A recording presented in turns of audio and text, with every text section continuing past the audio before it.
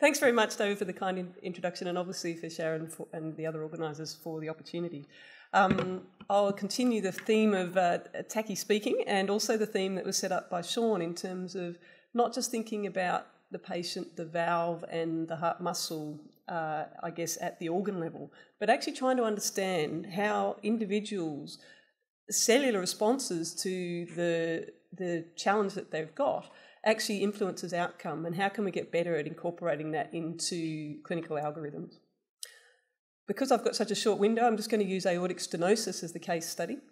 And we all know in our own individual practices that some people can have unbelievably tight stenosis, but have actually fairly little myocardial response and actually have a pretty preserved function and response.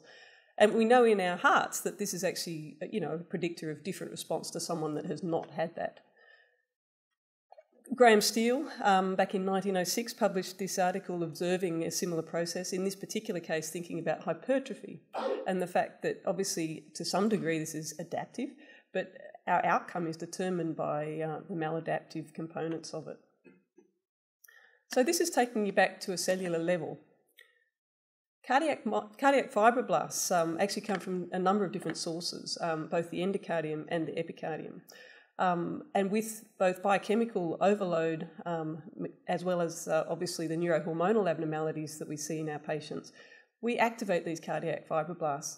And they not only obviously generate collagen 1, collagen 2, both in the interstitium, focally and around the actual vessels themselves, but they also have crosstalk with the cardiac myocyte that actually influences the outcome.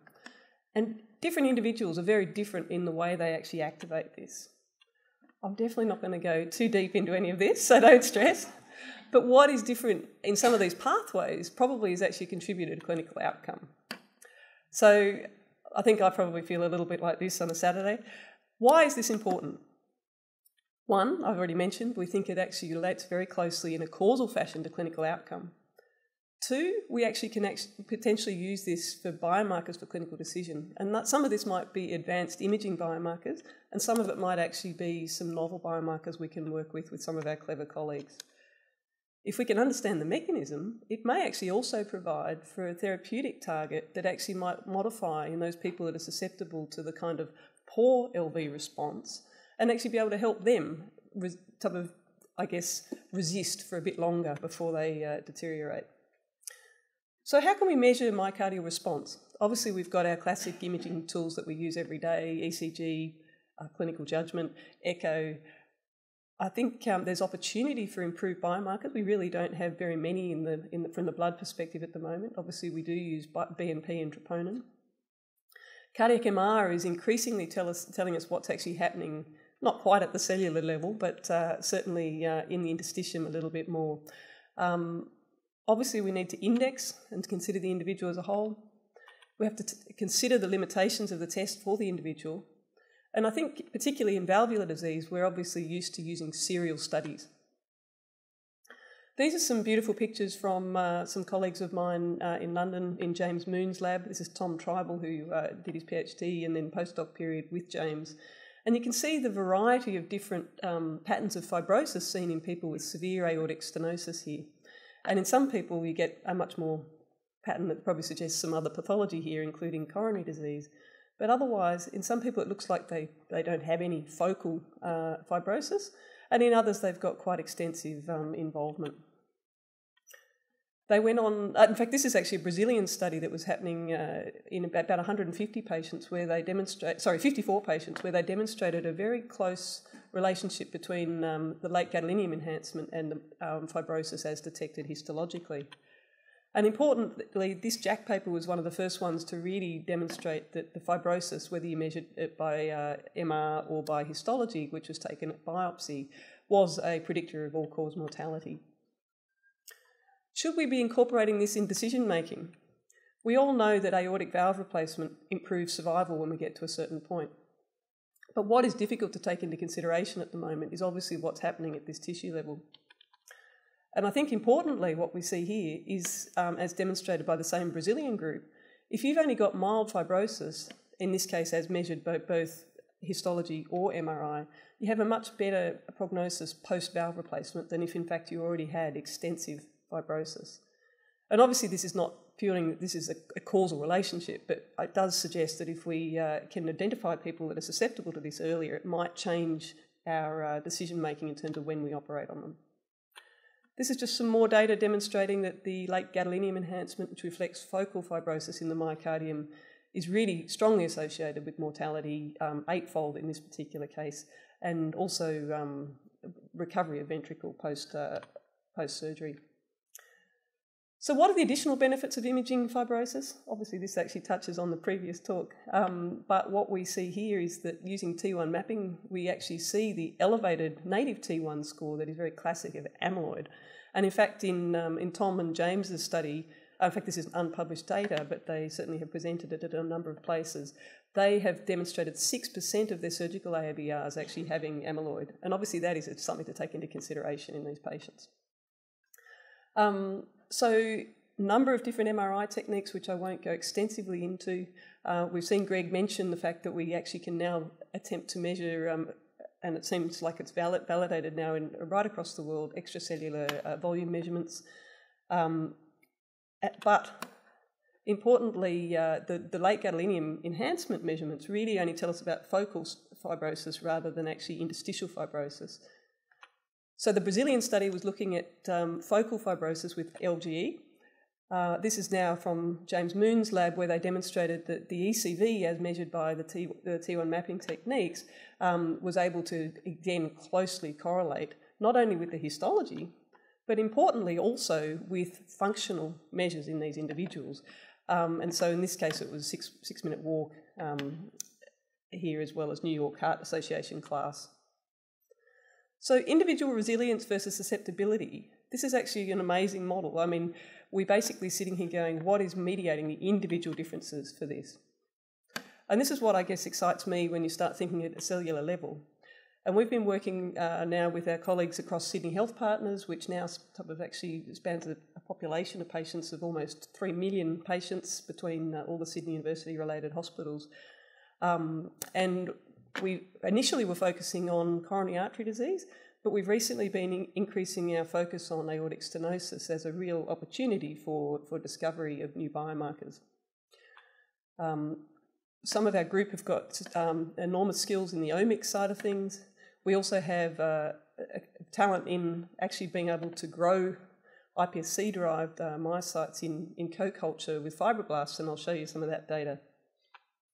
This is Carmine Gentile, a really talented Italian postdoc in our lab, and he can grow these little mini hearts using iPSC-derived cardiac myocytes with endothelial cells and cardiac fibroblasts. And what we're hoping to do here is actually to mimic what's actually happening in the individual patient and see if we can actually break down why, firstly, whether we can actually mimic the differential response to certain stimuli in terms of fibrotic response, but also what's mediating that.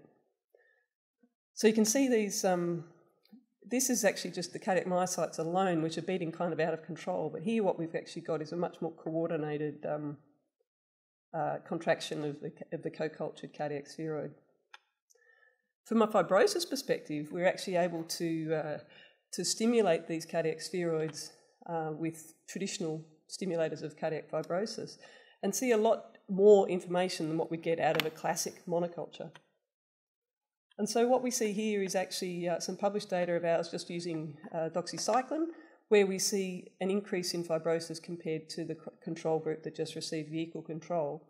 And you can see here, this is just a proof of principle rather than looking at individual responses, but in response to TGF-beta, we can actually see this increase in the picoserous red in this patient-derived mini heart. So Carmine has actually got some nice relationships going with Roche and a number of others in really trying to figure out using this as a model of toxicity. But also I think it's really interesting to think about taking it back to extreme cohorts. For instance, aortic stenosis patients that have huge amount of left ventricular hypertrophy and fibrosis versus those that seem really resilient to it. What can we understand at the cellular level in those individuals? So this is where I love working with clever people. I'm originally a fairly candidate approach person, thinking about inflammation and oxidative signalling, as David mentioned. But I think the omics explosion has occurred, and luckily it's happening around here quite a lot. New South Wales Pathology have been helping us in supporting the blood collections from these individuals and storage. Really, it's what we can do with our colleagues that help us out with genomics, transcriptomics, proteomics, metabolomics, immunomics, as I'll show you in a second. We've got collaborators over at the Kinghorn Centre for Clinical Genomics, and Genome One is the centre that actually helped us there. And I haven't actually got a picture of Andrew Stone, but he's been very helpful. We've got all these guys that know about proteomics. This is John O'Sullivan from HRI and Sydney Uni as well, who's a fantastic clinician researcher who does some work that I can only just begin to understand. My role is actually to try to actually provide, I guess, an opportunity to bring all of this together and actually work with our clever bioinformaticians and mathematicians to apply, I guess, state-of-the-art computational biology to understand, back at the original clinical question, what is actually different in these individuals. So I think, given the time, I won't actually spend too much time except to say, hopefully I've opened your mind to the fact that the timing is right. Previously, obviously, looks like a fishing expedition, but in fact, with clever bioinformatics and the explosion of technology within the omics, we might be able to take these individuals who've actually got these extreme responses to the classic clinical load that we see and hopefully end up with some novel discovery.